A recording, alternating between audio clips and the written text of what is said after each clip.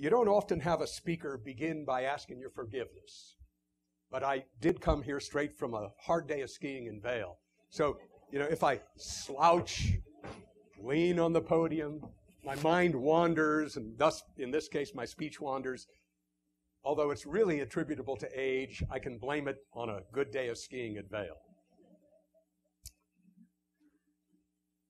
But you're not here to hear about a ski hill, 80 miles to the west. We're going to talk about a bigger ski hill, 11 time zones right now, 11 time zones to the east, known as the Winter Olympics in Sochi.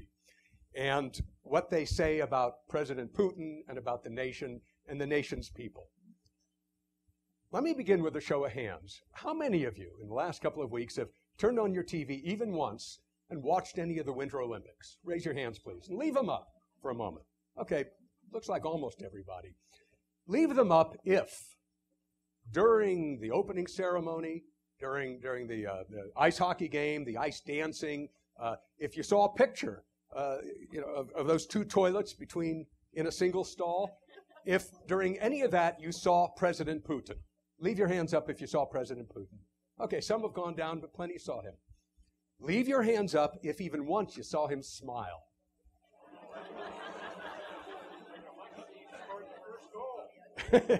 For the first goal, he smiled, and then we scored twice. But that's what's amazing, because these were his Olympics. I mean, this was his time, his big show. The last time, of course, his country, then the Soviet Union, hosted the Olympics, the United States didn't even come. So this was his chance to say, if you thought that Russia had descended to the depths of a second-hand power, you're wrong. We're big, we're back. Because big is a very important concept in Russia. Things are big in Russia, they're good. I mean, they equate the two. I had a column, maybe a month ago in the Denver Post about Putin in anticipation of the Olympics. And about the concept of big. Now, it's 600 words, you can't say a lot. 600 words, I feel like somebody's got their hand around my neck. But I pointed out, for example, how many of you have ever been in Russia? Okay, probably a quarter, a third of you. You might know, if you've been there, I'm sure you've been in Moscow. The Kremlin is right in the middle of the city, and it's surrounded by ring roads, ring road number 1, ring road number 2, number 3, in an ever wider radius from the center of Moscow, which is the Kremlin. And there are ring roads that are 8 lanes wide, 4 lanes in each direction. That's big. The funny thing is, they've been around since long before Russia became the country we're talking about. And in the days of the Soviet Union, precious few people owned a private vehicle. I mean, I used to do a lot of work out in front of the Kremlin, and I always felt I could have done push-ups in the middle of this 8-lane boulevard and wouldn't have been hurt. But big was important, so they had these great big boulevards that were almost empty. They have these, they're called the Seven Sisters, 7 monolithic skyscrapers in their day. They've since been outpaced by they've got a couple of pods of steel and glass skyscrapers these days. But these were buildings put up in the days of Stalin, and they convey Stalinesque strength. They're impenetrable. They're intimidating. The Seven Sisters. One of them is the Foreign Ministry. One of them is called the Hotel Ukraine. They might change the name in view of the relationship these days. But big is symbol of good. I was at the Paris Air Show in the early 1980s one year, and the Soviet Union, still the Soviet Union until 1991, had promoted the fact that it was going to make its Western debut with what would be the largest military aircraft on Earth. Now, the United States had won that award with the C-5 Galaxy, built in those days by Lockheed. And so everyone at the show was waiting for it to come, and it was announced that it was on approach, and as it got close, jaws dropped. Jaws dropped because it was almost, with the exception of part of the tail section, it was almost a carbon copy of the C-5, which in those days was no surprise. There was a lot of industrial and military espionage, but it was 28 feet longer than the longest plane, which was ours. So now they had the biggest. Big is important. It was the way of the Soviet Union demonstrating the superiority of its system. Now, I'm not saying this to you alone. People who have written books about it have reached the same conclusion. But you only had to work there as a journalist, as a diplomat, in the commercial world to understand that they treasured big, almost over and above everything else. And so when the Soviet Union went away, Russia kind of inherited that culture for itself. And that would help explain the size of Sochi, the size of everything they built, spending $50 billion. That's not the official. The official account is $12 to $13 billion. But in fact, all the reliable estimates are about $50 billion, which I just read yesterday, just parenthetically, is more than all previous Olympics combined. Hard to believe, and I didn't check it out, but it's interesting to contemplate. So, getting the Olympics for Putin was big. It was big. It was, it's like Obama getting unanimous approval of Obamacare on both sides of the aisle. I mean, it was a big, big thing. It was like Hollande, the president of France, getting a date. It was really, really big. And yet, if you watched the opening ceremony, where Putin was shown many times on NBC, I mean, he looked about as excited when the hundreds-strong Russian delegation of athletes and trainers and others came out of the tunnel into that huge arena, and he looked about as excited as a man to whom you just offered a stick of gum.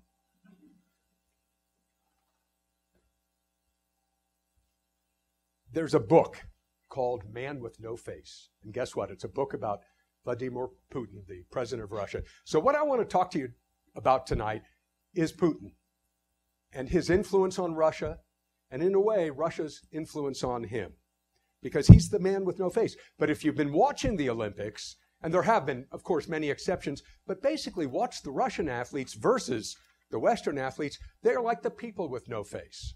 And there's a reason for it. If you look back to the opening ceremony, how many of you saw that? Some of you did. It showed the grand sweep, and it was beautifully done. The grand sweep of Russian culture and history. There were a couple of technological flubs, but basically it was very, very impressively presented. And so there was ballet, and there was opera, and there was the industrialization, which was an impressive feat in Russia in its day. But what you learned, and they covered up a few of their dark spots, but we would do the same if we were presenting the grand sweep of American history. Those people have had very little to laugh about. And that's important to understand.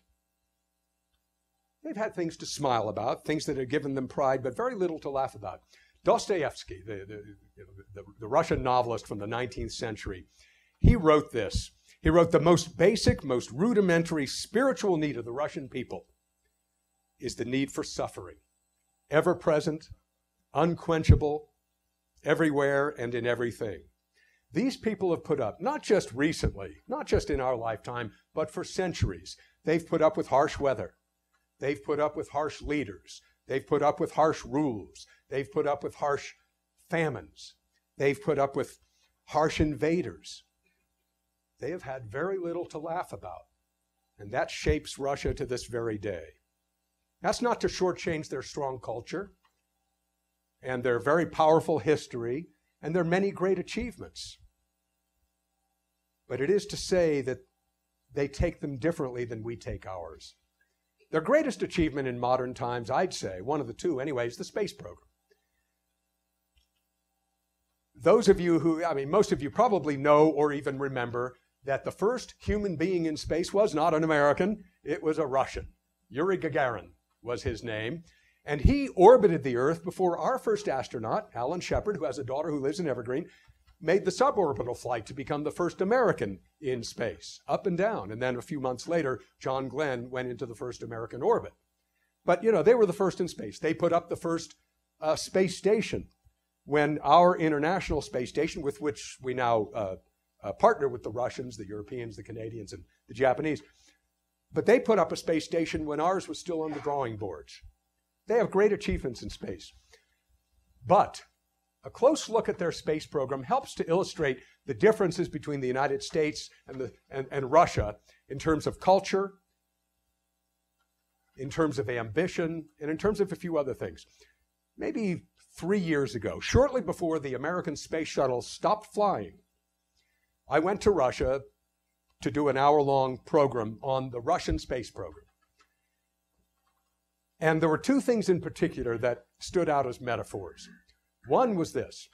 You know, in the American space program, NASA has 3 headquarters. One's the administrative headquarters in D.C., it's a block off the mall in Washington. One is the launch headquarters, which is the Kennedy Space Center in Florida on the East Coast. And one is the Johnson Space Center. That's where the astronauts live and train and so forth. Well, their equivalent to the Johnson Space Center is called the Yuri Gagarin Space Flight Center. We call it, their nickname and ours in English is Star City. And it's buried in a birch forest, maybe 80 miles outside of Moscow. And it's buried in a birch forest because that's a reflection of the Cold War. In those days, they didn't want anybody knowing even where it was, let alone what was being done there. So, to my great pleasure, because I mean, here I grew up in this country and came of age during the Cold War, and yet we got to go to Star City, a camera crew and me, to do this program. There is an American contingent at Star City. At the time, there were 4 American astronauts because, you know, the space shuttle never delivered all the astronauts to the space station. It went and stopped, but basically brought the same ones home. Many American astronauts and Western astronauts for many years went up in the Soyuz aircraft, launched from Kazakhstan. The Soyuz capsule, I should say, which was atop a Soyuz rocket. Soyuz means the Union in Russian. So everything's called Soyuz. And they built in Star City 3 clapboard, sort of New England-style homes for the American astronauts and members of their families when they'd come. They're even surrounded by little picket fences. I mean, you don't see these kinds of houses in the rest of Russia, at least where I've been.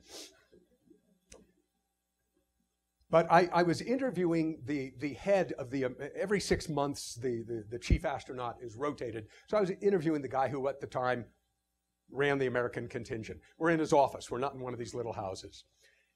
And I was asking him questions about all kinds of things. This is for an hour-long program, but one of them was about the safety protocols, differences between U.S. and Russia.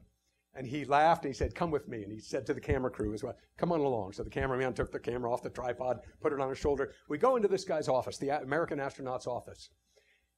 And he activates his computer so we can see the screensaver. Now here's the preface to what he showed me.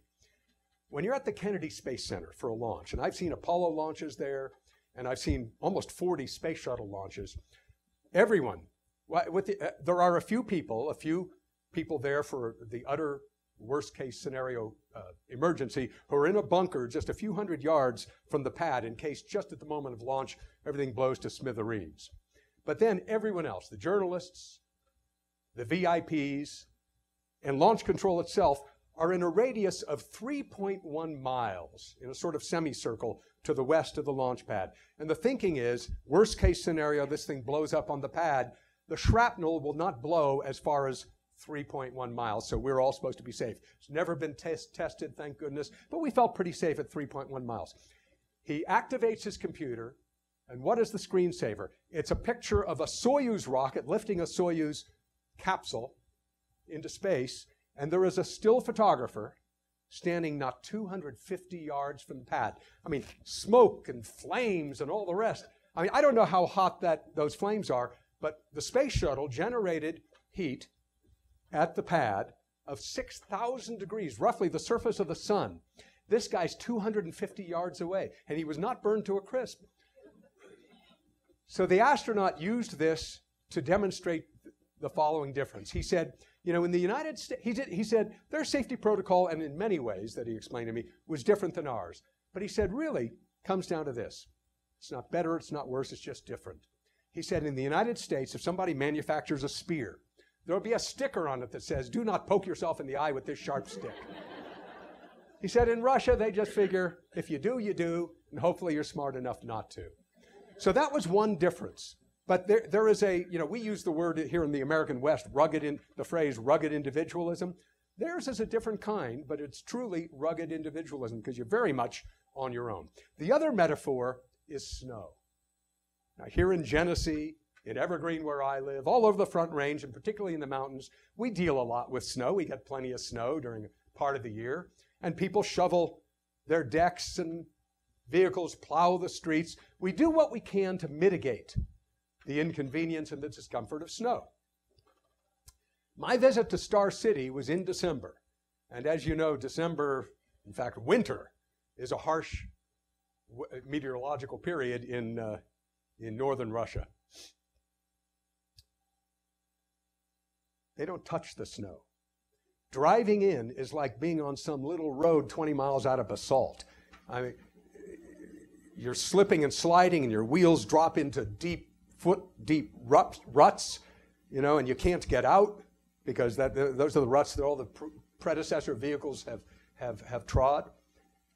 When you're in Star City itself, the buildings are all up on steps. All the buildings are up on steps. The steps are littered with big clumps of ice, and you have to negotiate around the ice to get to the buildings from the streets. When you walk in deep snow around here, you do it there. The thing is, this is not evergreen. This is the heart and the source of Russia's, and before that, the Soviet Union's greatest technological achievements, the space program.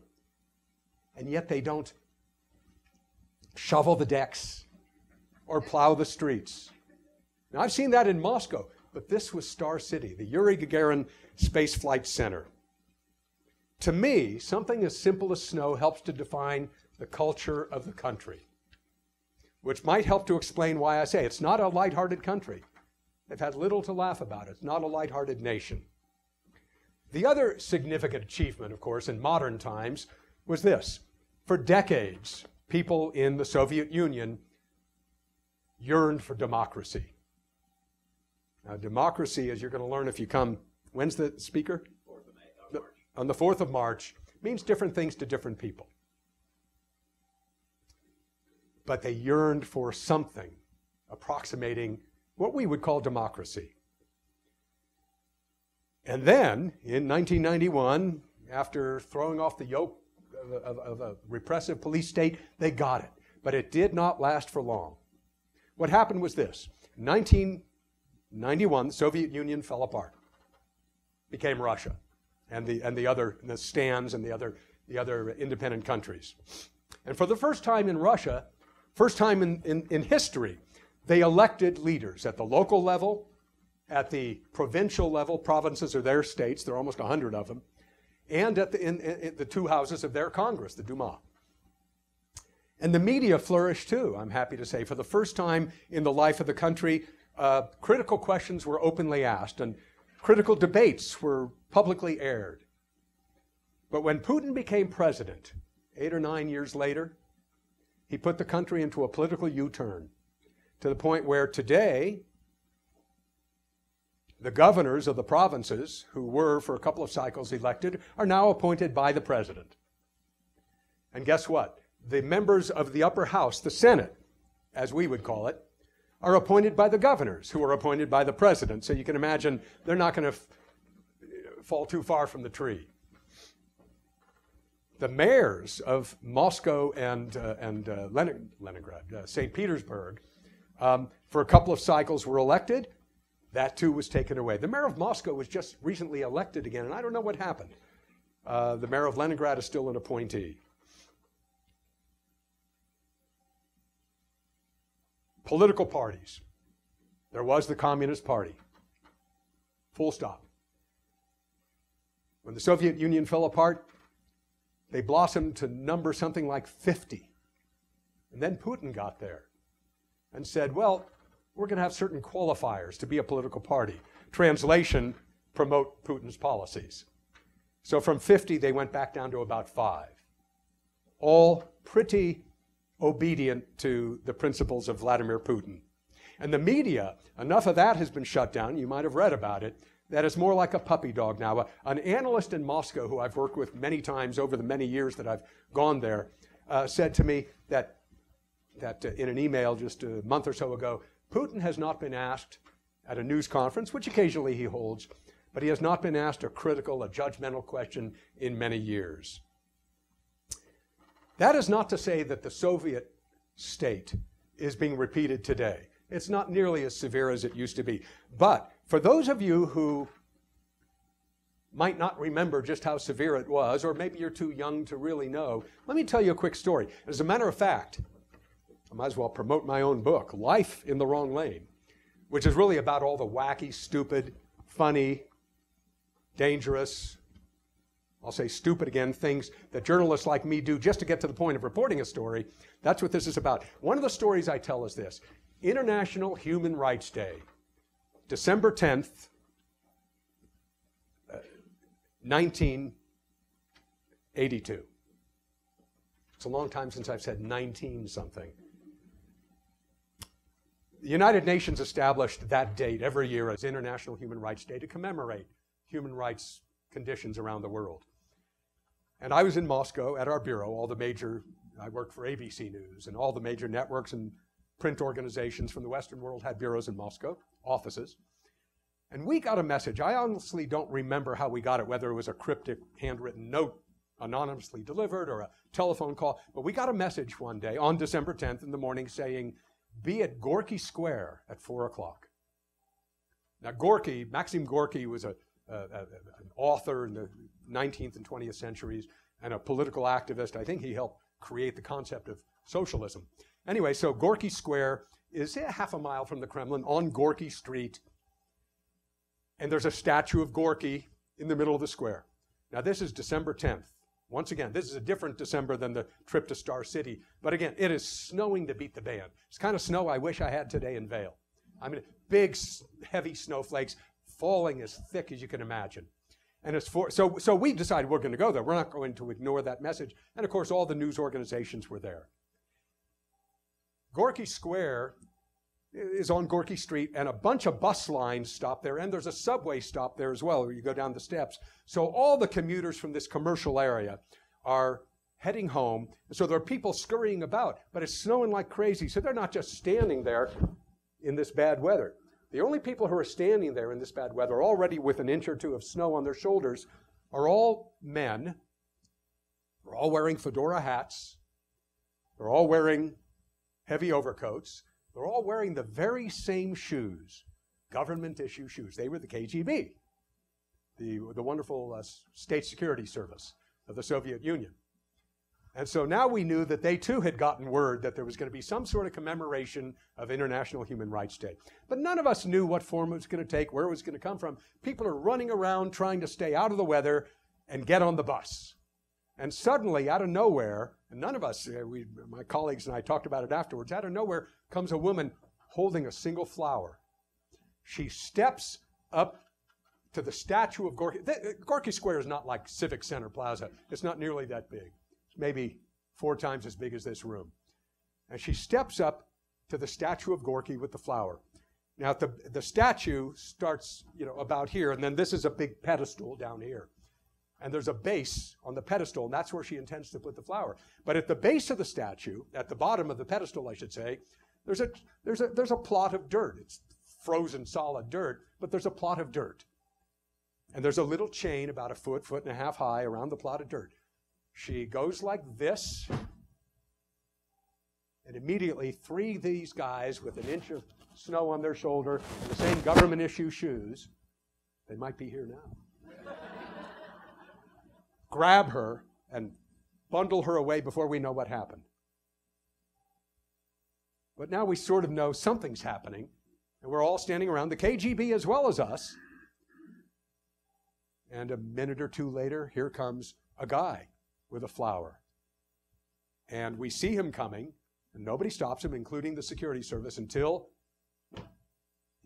let me see if no, it didn't work this time. And they bundle him away. Well, it happened 3 or 4 more times. We're all, our camera crews are videotaping like crazy.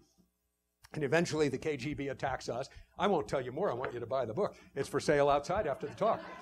But that was a commemoration of International Human Rights Day in the Soviet Union. Now that's history there. Things aren't as bad, and hopefully they never will be again. But it's also the legacy, the culture of the country, the culture that produced Vladimir Putin. It was a culture in which people not just didn't, but really couldn't show their feelings on their sleeve. So it's made them a very stoic people. They've had to be. That's the only way they can get through their day. And don't forget, Vladimir Putin is a child of the Soviet Union, and if that doesn't speak volumes enough, before he went into politics, he was an agent he was an officer of the KGB. Exhibit A, Pussy Riot. How many of you know what Pussy Riot is? Okay, most of you. It's a girls, for those rest of you, a girls band, Russian girls band. I think they're a punk band, I'm not sure. Frank Sinatra is still my favorite music. But they are a band that a little over 2 years ago, they called themselves a protest band. They had a protest in a church in Moscow, and they protested the association of Putin with the state, not the state religion, but with this church. And they were arrested. They were charged with hooliganism and hatred of religion. It was an anti-Putin protest. You know, you can have an anti-Obama protest, an anti-Bush protest before that, and they don't get arrested and put away for a couple of years. But they were sentenced. As some of you probably know from news reports, just before Christmas, I should say just before Sochi, Putin got up one morning and said, let's let some of these people go. Because he knew that the world's spotlight was about to be on Russia, and he didn't want any more attention to human rights than he needed. So he let them go. What it demonstrated was Putin's authority, not just over the Kremlin, Parliament, but over law enforcement, over the courts. Officially, he's not a communist. Officially, he's the president of the Russian democracy, and they do have still elections for the lower house and certain other positions. But you know what? He controls the place. He controls the place almost totally. So that was then. Let me tell you where things moved to in the present day. This is not in the book, but there might be a second book. I encourage you to watch for it. Maybe 3 years ago, 4 years ago, I was in Russia doing a different hour-long program about politics. And I was with a Russian camera crew that I've worked with a number of times over the years. They live in Moscow, but they speak good English. And we're driving along, and we happen to be going right by the headquarters of an organization called United Russia, which is not a sports franchise. That's Putin's political party, United Russia. They have a, 4, 5, 6-story headquarters building. We're driving by, and there's a demonstration. There are men, all men, holding signs saying something in Cyrillic. I can't read Russian, but I said to the cameraman, what is it? And he pulled over, and he said, some sort of demonstration about property rights or something. I said, let's go find out. So we parked, and we get out of the car, and the cameraman, they're standing there openly and right across from Putin's political party headquarters. The cameraman grabs his cameramen have cameras sewn to their shoulders. So he grabs his camera, and as soon as they see him get out with the camera, the leader of the group, what turned out to be the leader of this group of men, 20, 25 men, starts shouting, not angrily, but passionately, to the other men who are holding the signs. And I said to my cameraman, what's he saying? He said, he's saying, get your heels off the grass. They were standing on a sidewalk, paved sidewalk. And right behind the sidewalk was, maybe 3 feet of grass before, I don't remember what was behind that, because what I remember is, get your feet off the grass. In the old days, remember what I told you about Gorky Square? They just put their feet, there was no grass, it was December, but they put their feet on the public property, and those people were bundled away, not because they were going to put a flower at the foot of the statue. That was not illegal, but because they despoiled public property. That was the charge. Despoiling public property by putting their feet. So these guys, now this is, 20 years later, 25 years later, or something like that, they realized that they shouldn't get in trouble, probably wouldn't get in trouble for having a protest. And I'll tell you in a moment what it was about.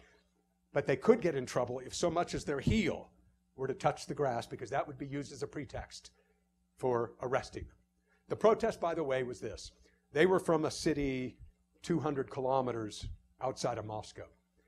And they all worked in a plant, in a factory, and they always parked for free on an empty lot. And United Russia, the political party, was going to build a regional headquarters building on that lot. That was their protest. They said, don't do this. You know, this is where we park to go to work. That's all it was about. So that, you know, you can get away with things today that you couldn't have gotten away with many years ago. But there is still that climate of fear. There is still that memory. And there is still, in fact, that climate of the law. So the liberties for which people yearned for decades came and went. They didn't all go away, but basically what they got at best didn't last for a single generation. One of Putin's opponents said this to me in Moscow a couple of years ago. He said, Putin has squeezed the life out of Russian democracy. But, and this is the part that's critical to understand, democracy means different things to different people. Even in this country, probably, it's fair to say, but certainly around the world. I'm going to digress for a couple of minutes because we're going to hear about democracy in March. In the Middle East, in Iraq, that's the best example. In Iraq, they have democracy. Remember, people voted, but it's winner-take-all democracy. You know, once you win, you get everything. In Venezuela, I interviewed the late Hugo Chavez. To Venezuela, another country having big problems as we speak.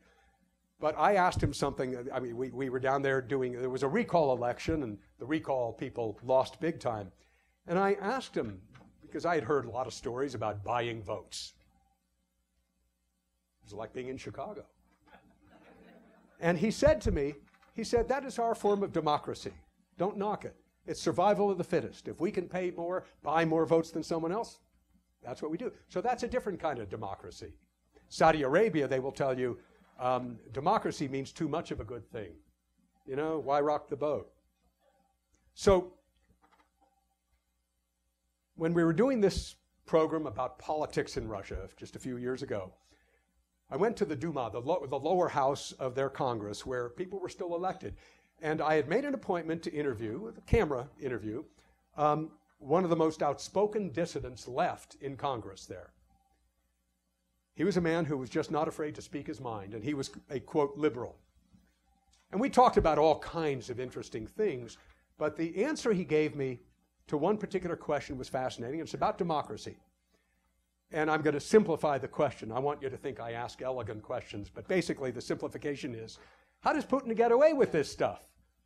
You know, he takes away elections. He reduces political parties down to a half dozen or so. He muzzles the media. How does he get away with it? My assumption being, after yearning for so long for democracy, that people would not stand for it, that somehow there would be rebellion. I don't mean armed rebellion, but rebellion of some kind.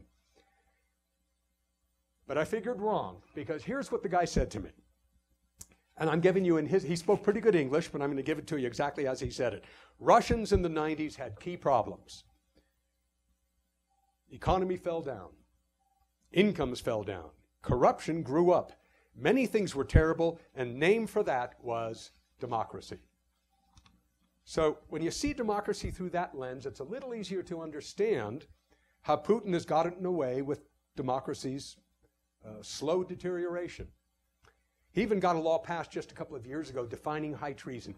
High treason is any move against Russia's constitutional order or sovereignty or state integrity. In common language, that means you protest something publicly, you say something critically about the leadership. That can be high treason. Exhibit B is Pussy Riot. I don't know if you know it. I just read this morning the New York Times online.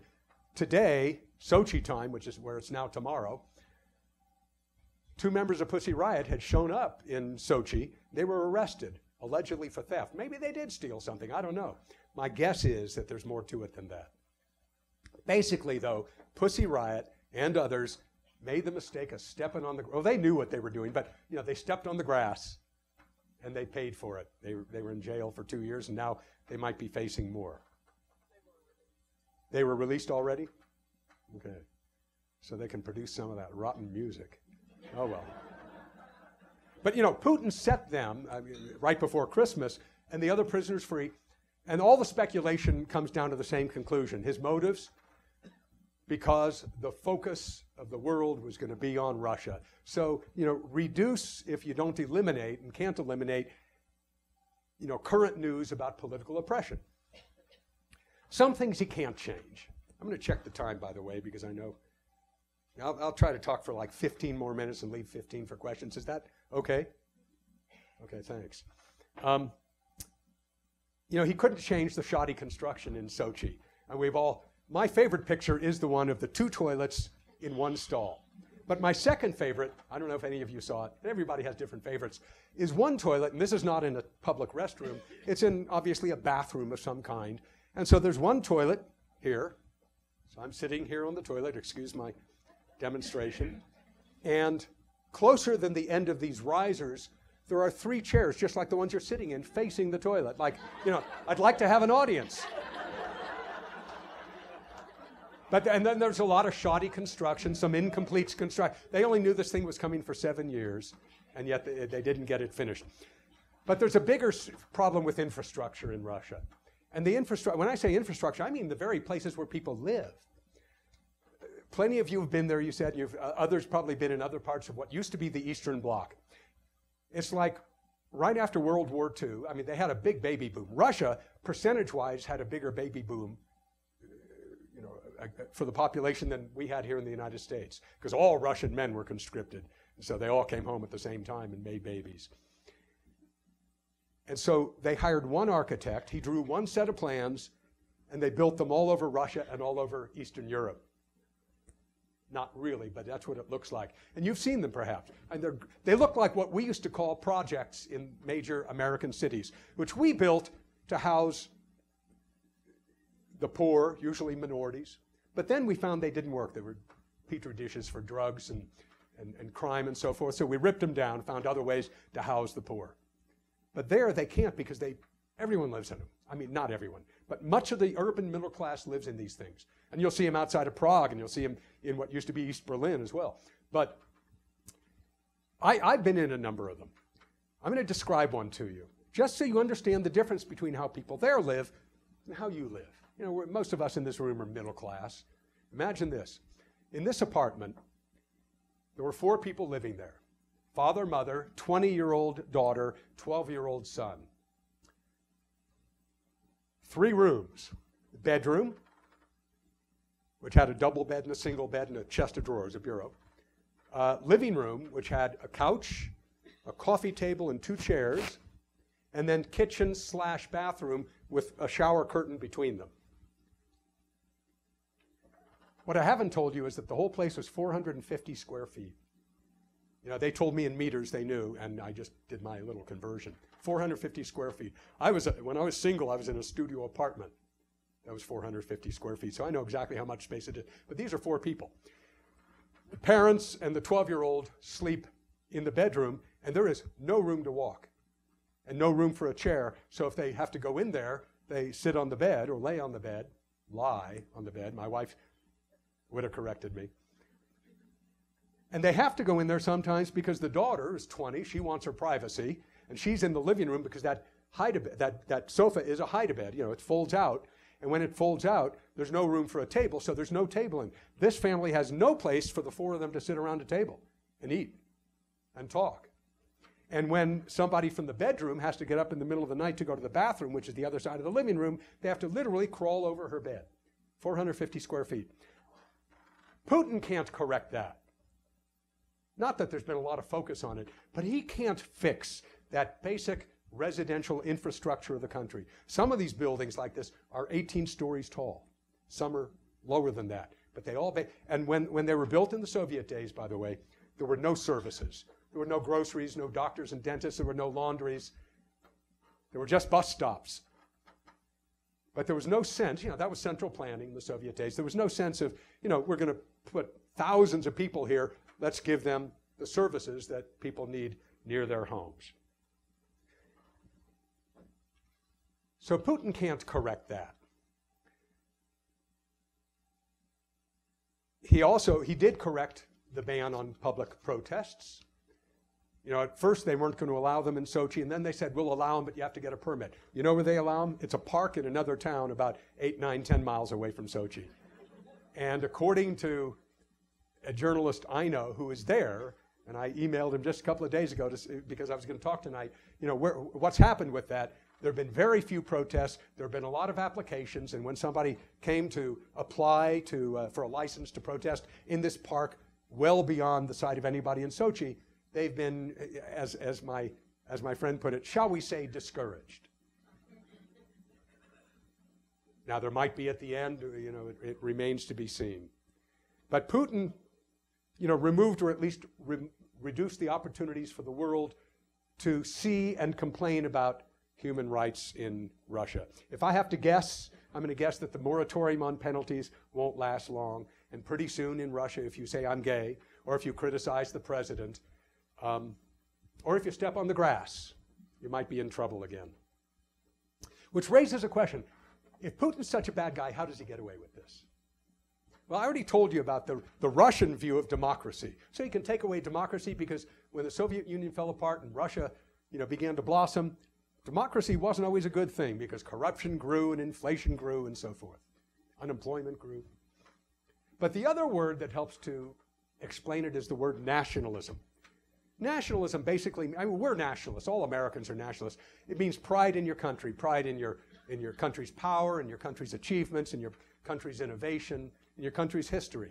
And the Peruvians are great nationalists. If you've ever been to Peru, you know that. They're very proud of what the Incas did and the Inca culture, which extends to this day, and terracing at Machu Picchu for agriculture and so forth. The Egyptians are very proud, even though, what they're proud of is the accomplishments of their ancestors thousands of years ago. But they built those pyramids with, blocks that were half as big as this room.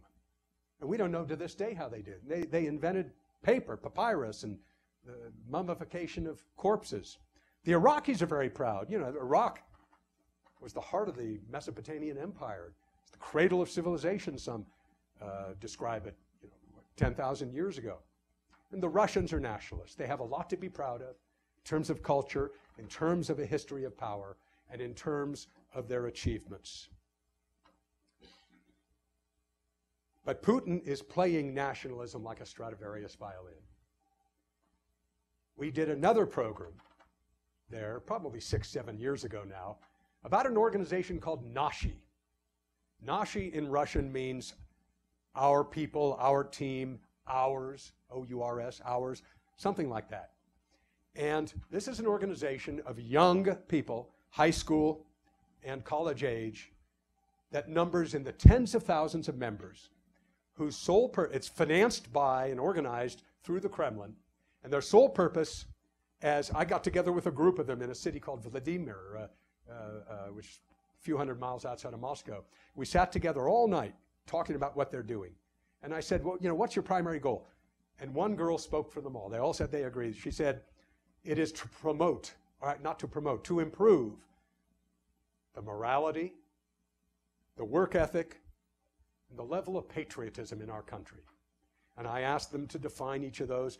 Patriotism meant, and one of them they were very straightforward. They didn't have guile. I say this with admiration for you guys in high school.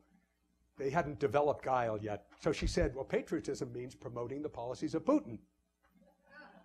And that sounds fine if you do it all in speeches and papers, but some of these members of Nashi were thugs. They went out on the streets and they beat people up and put people in cars. There were even some kidnappings because there were people who didn't conform to the ideals of Nashi. So nationalism can be misdirected because what Putin, these are young people who came of age. Today's high school and college students are the first generation to come of age since the breakup of the Soviet Union. They have not been told so much, and these Nashi students told me this, they have not been told so much about the bad old days of communism as they have about the good old days of superpowerism, the days when Soviet Union spoke and the world trembled, the days when the United States had a rival for influence around the world, the days when they had respect. And they want that back. And it's not just members of Nashi, it's people of all ages. Not all people, but plenty of people want that. And that's what Putin is giving them. And even the Olympics are a symbol of that yearning for, that nationalistic yearning. We're big, we're back, we're good at what we do. And when you think about it, they've done pretty well. Putin Putin, when the Olympics were awarded to Russia 7 or 8 years ago, he was quoted saying something like, "It's a judgment on our country." And he meant it in a very positive way. And in some ways it is. He hasn't liked all the judgments. You know, Obama and the leaders of Britain and Germany and France, they didn't even go. That was a first-class snub. There have been plenty of stories about corruption, plenty of stories about overspending, plenty of stories about shoddy construction, plenty of stories about human rights. Those don't reflect well on him. But what does reflect well on him is that he pulled it off. And you know what? They did build some Olympic venues that are apparently second to none. And they've staged the games, in my opinion, very well. And I'm a sort of winter sports kind of guy. You'd think that it would be enough to make the man smile. But no such luck. Greg, what's happened to Dmitry Medvedev? He has been not silenced. He's the man who was the prime minister, and then because you couldn't succeed yourself, he became the president, but he always reportedly reported to Putin. He's the prime minister again. That's the answer. Nobody's heard of him, from him.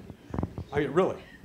But mind you, the prime minister in Russia, you know, we don't have a presidential / prime ministerial system. Very few countries do, interestingly. But the president is the power. It's sort of like a mayor and a city manager, but the mayor has the power, the city manager is the administrator. He makes sure that the cabinet level departments work. That's what I've been told. Next. I have it. The microphone's over here. It's like, went out. Okay. Just go ahead and stand. Okay. So they were talking about how the Canadian ice dance team had to move from Russia, where they were for 3 years, to the United States because the Russians closed it off to just the Russians. Why do you think they did that? Do you think they didn't really trust other countries being in their ice time, I guess? That's how you I've phrase got it? to apologize for my answer, but as a journalist, even though everything I've just spent the last 45 minutes saying might put the lie to what I'm going to say to you, I don't know, and it's not mine to guess. I don't know. That's a good question. I've sort of wondered about the same thing. That, and there are other scenarios along those lines. All we, I mean, you know, having said I won't guess, I'm going to offer you this theory. But it's only because I've already talked about it. Nationalism. Nationalism. And nationalism. I mean, that really does trump almost everything else in Russia, maybe even more today than in the Soviet Union days. I apologize that I can't give you more than that. Thank you. We'll have another one here and work our way that way. My question is, what is the difference between, say, an 8-year-old dreaming in an American city today and a Russian kid dreaming in a Russian city? Less of a difference than there used to be. Before your time, when the Soviet Union broke up, there were people who figured out that they could, this phrase I would use is grab the brass ring. That's an old phrase from the days when people went around on a merry-go-round at an amusement park, and you grabbed the brass ring and you got cotton candy for free or something like that. There's plenty of entrepreneurial activity, plenty of capitalistic profit to be had. In the old days in Moscow, and all over the Eastern Bloc, Warsaw and so forth, I don't think I ever saw a neon sign. Well, there were neon signs, but the sign would say candy. It wouldn't say, you know, Peter, what candy maker, you know, Hershey's. It wouldn't say wouldn't be brand, because the state produced everything or bought everything from outside. Today, I mean, it's amazing. In Moscow, Red Square, you've heard of Red Square, which is this great big parade ground in front of the main entrance to the Kremlin. And there used to be an old department store there called GUM, G-U-M. It was an acronym, and I don't remember the Russian. And it was a mess. I mean, it was physically a mess. People took no pride in their job. There used to be a phrase in the Soviet Union, which was, we pretend to work and they pretend to pay us. So that's sort of how it was at this department store. That store, I'm from the city of San Francisco. There used to be a chocolate factory called Ghirardelli. You still know Ghirardelli. But today it has been for 30 or 40 years, boutique shops and tourist shops and so forth. GUM is that now. And there's Tiffany's is there, and Yves Saint Laurent is there. So there are plenty of opportunities for young people in Russia. Politically, I mean, Barack Obama is living proof that anybody can grow up dreaming of being an American president. You're better off if you come from a family with a name like Kennedy or Bush or Clinton, but anybody can dream that. You've got to toe the line and play the game unless things change in the future in Russia. And you've already heard the reasons why. It's a great question. I hope I've given you at least a sketch of what I think is the answer. Thank you. Another question. What do you think this president, what's his name? Vladimir Putin? Yeah. What is he afraid of losing if he's not so oppressive? Or is he somewhat oppressive because that's all Russia has known? It's a good question. You're asking for speculation. Far be it for me to speculate, but here's the precise answer. No, I'm just kidding. I think it's more the latter. It's what he knows. You heard the question about the man who was the president and is once again the prime minister. He comes from that culture, but he wasn't in the KGB, which was there. It's now the F something, who remembers? F something D, but their security service. Sort of combination of FBI and CIA. So he comes from that culture where Medvedev does not. Number two, he's just a harsh guy. Remember, he's the man with no face.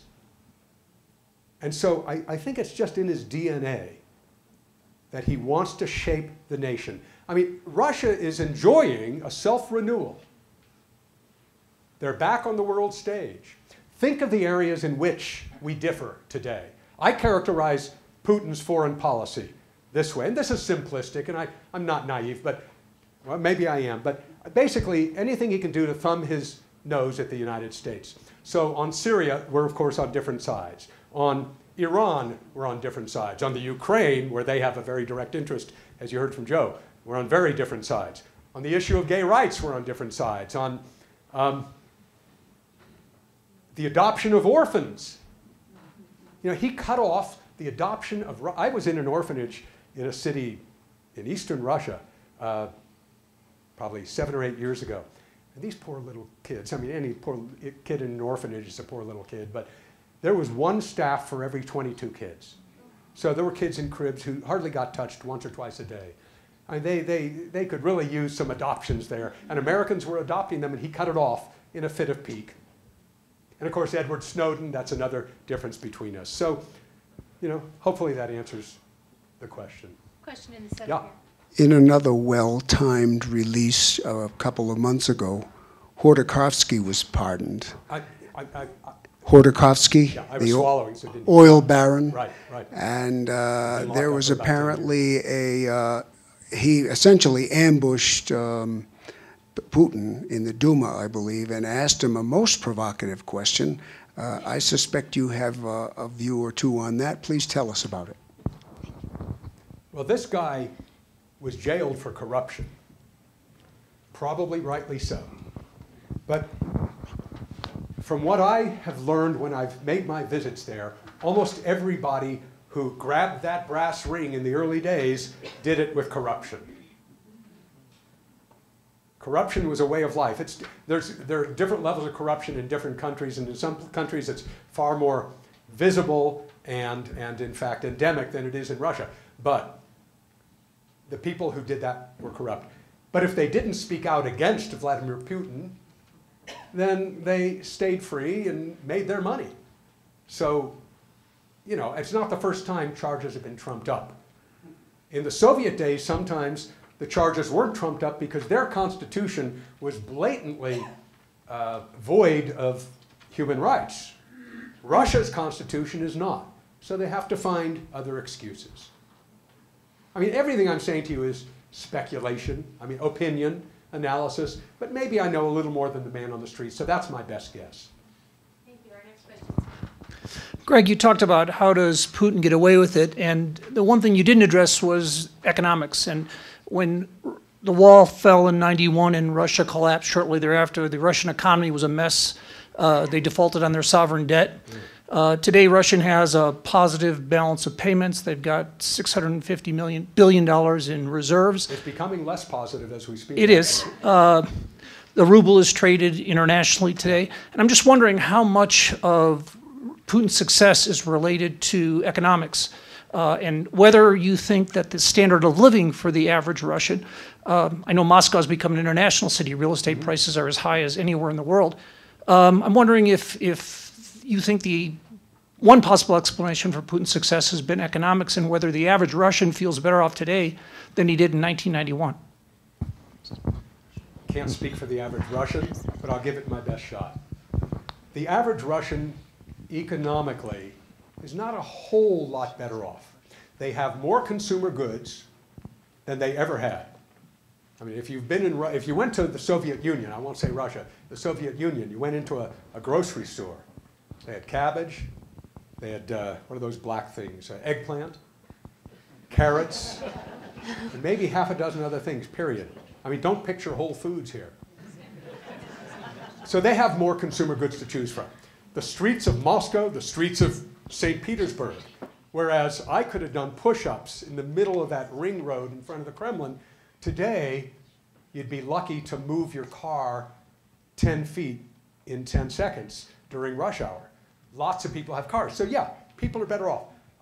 My opinion is that those aren't the average, when you talk about the average Russians, urban Russians, by the way, you know, it's kind of like China. If you read about China, you know that, what have they got, 1.1 billion people, and something like 300 million of them are doing pretty darn well, but that leaves 800 million who aren't.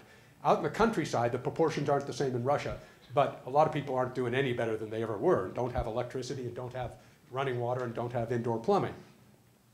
You'll see those places if you take a train from Moscow to St. Petersburg. So if what we would call economically the lower middle class in this country is doing pretty well because everyone has 2 cars and a TV and a computer, the average Russian doesn't have all that, not yet. Best I can do. Thank you. Next question here. So, in light of the games, especially now, in your opinion, would you say that under the Obama administration, U.S. and Russia relations have improved or worsened, and more importantly, why? Would you tell us that? Oh, easily I could tell you that, sure. I think clearly they've worsened. They've worsened because more issues have come up. They've worsened because the world has worsened. And because of the economy and because of shaking off the failures of the 90s, the Russians have had the opportunity to show their flag again. And that puts them in direct conflict with the United States. What's more, I mean, I had a column in the Denver Post Sunday in the perspective section, and I'm a Democrat. I voted for Obama both times, and by and large, I'll take Obama over the men he ran against. But I was critical. It was about Syria, and I said Obama has dithered.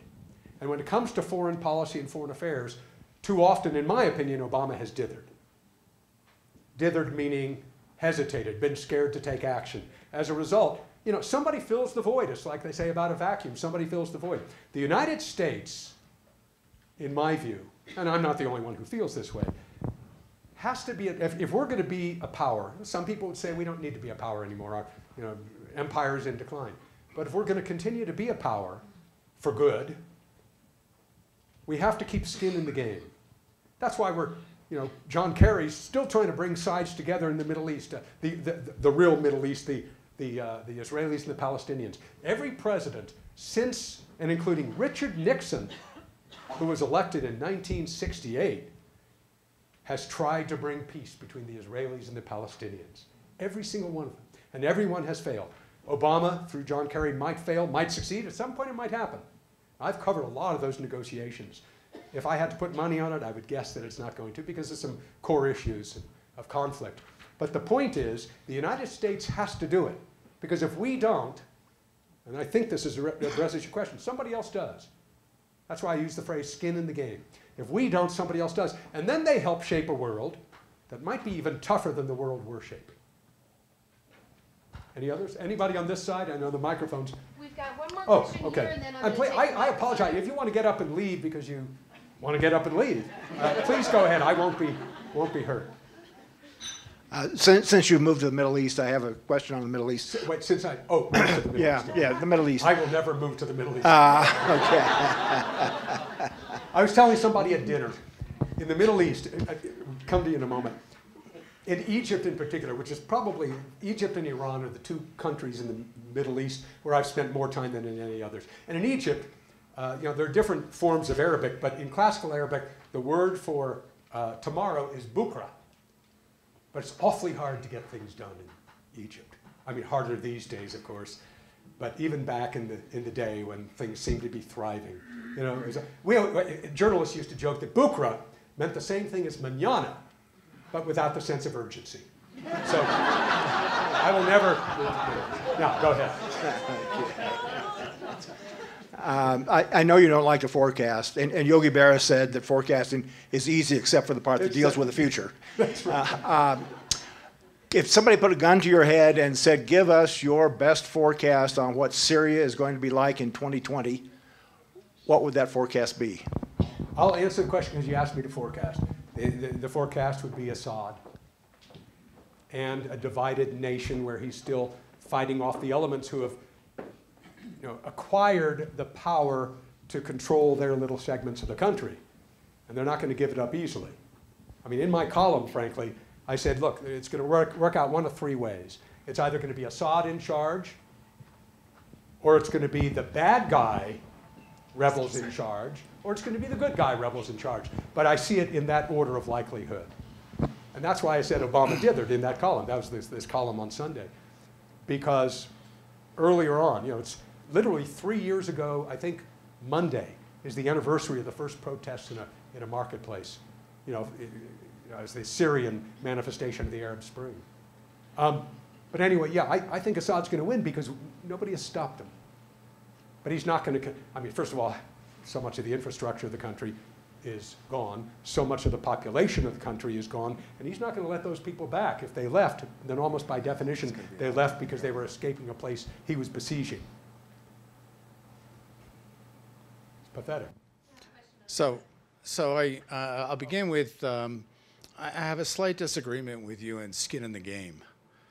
Because the skin in the game that you've talked about is at what cost? It's been a great cost to this country. So when you try to change that vision or that approach to how you establish yourself or your mission, what this country is about, the greatness of the country, I think you got to be careful about skin in the game. I really do. What do you mean a slight disagreement? So my question is, I'm just disagreeing with what you said before. That's fine. But the question is, how do you see life after Putin? I have no idea. I spent a lot of time. I'll give you the answer by way of a parallel. And I don't know, I'd have to think it through, and maybe I'll be sorry I offered this. I spent a lot of time in Poland in, when was it? Late 70s, early 80s, which was the Solidarity trade movement. You might recall that Lech Wałęsa, who became the president of the country, was a shipyard worker in the northern city of Gdansk, which used to be called Dansk, and used to be called Danzig. And they were agitating for certain, sort of call them union rights. And they won. The Polish government ceded some rights to them, and the movement grew across the country. And Russia, I should say, the Soviet Union finally went to General Jaruzelski, who was the Polish military leader of the country, president of the country, and said, bring an end to this. And he did. And then there were 2 or 3 dark years of martial law. And I spent time there during the heyday of the trade union and then during the days of martial law. And people said to me, we've tasted it. We've tasted democracy. We're not going to forget it. We don't know how long this will last. We don't know how we're going to get it back, but we won't forget it. And of course they didn't, and they got it back. And Poland, more than any other Eastern Bloc country, was responsible for its own renewal. So if you see why I offer that parallel, that's the best hope. Everybody but the Gen Xers in Russia today remembers those 10 years, those 9 or 10 years, when democracy flourished. Who knows what powers they'll be up against. Thank you. And if you enjoyed the program tonight, please take the copy of your program on your chair and share it with a friend. We always welcome guests. Let's thank Mr. Greg Dobbs for being here. Thank you.